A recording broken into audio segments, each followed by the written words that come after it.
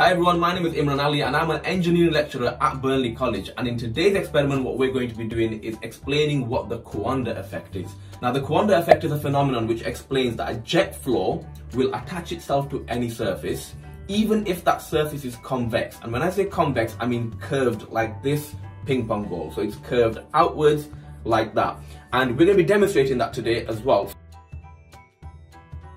So what I want you guys to do is follow along, and the first thing you guys should be doing is filling a sink like this with some water. Now it doesn't have to be full to the brim, it just needs to have a bit of water in there. What we're then going to do is run the tap water. What we want to see is that when this ping pong ball goes under the tap water will surround the ping pong ball, and what that will do is keep the ping pong ball in place. That's the first part of this, and then we're going to do a second part. But what I want to make sure is you guys have done the first part correctly, so let's get to it.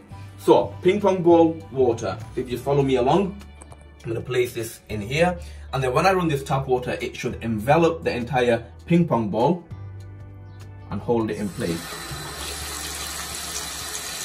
And as we can see, it's not moving. I can even nudge it a little, and it's still staying in place. If you manage to do that correctly, that's you having demonstrated the Coanda effect. Now, if you've done that and it was quite easy, what I want you to do is do the second part with me.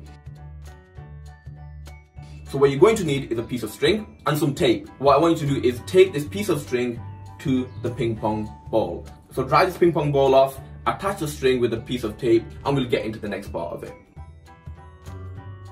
Okay, so welcome back. So as you can see, I've got this piece of string and I've attached it to the ping pong ball with this tape. Now what I'm going to do, again, same thing, I'm going to place it under the water, I'm going to hold onto the string, and then what I should be able to do is slowly maybe lift this ping pong ball and even tug slightly. And what that will allow me to do is actually raise this ball within the tap water, and again, if you've done it correctly, the Coanda effect will be demonstrated in this experiment. So again, let's follow what I'm doing.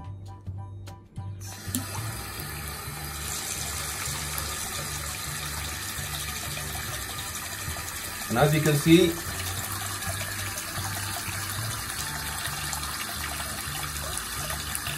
the Coanda effect is taking place, and now if I pull hard enough, it will.